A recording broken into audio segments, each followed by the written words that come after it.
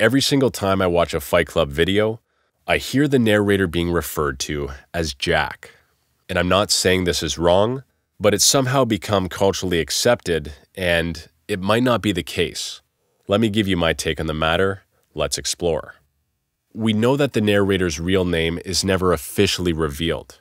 People only speculate that it's Jack because in the film, the narrator reads a series of articles written in the first person about body parts, one of the body parts being Jack's, and he just kind of runs with this name. I am Jack's colon. I am Jack's raging bile duct. I am Jack's complete lack of surprise. I am Jack's smirking revenge.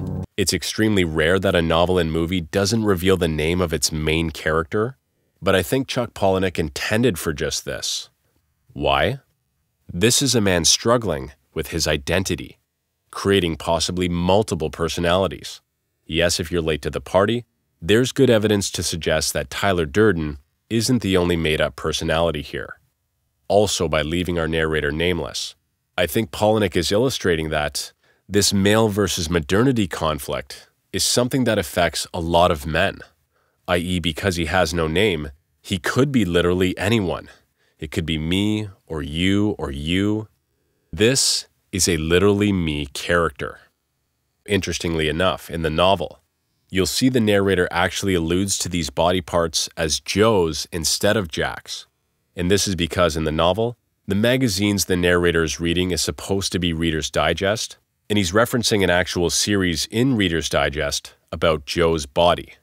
So it was okay for Palahniuk to do this in the book, but because of the nature of the film, Reader's Digest didn't want to be product placed, and they changed the name from Reader's Digest to the Annotated Reader, and to create even more space, they had to change the name from Joe to Jack. Now, let's assume for a second, based on the novel, which is Palahniuk's true vision, that he actually wanted his name to be Joe. This to me would make perfect sense, because, again, the narrator's made to represent the everyman, and we've all heard of the phrase, the average Joe. So naming the narrator Joe, symbolically speaking, would have been perfect. This man is an average Joe. Again, he's a literally me character. He could be any of the men on planet Earth who are struggling to find their way as a man in modern society. So as far as I'm concerned, our narrator's name is Joe. Hey, thanks for watching. Check out some other vids, subscribe for new ones, and I'll see you next time.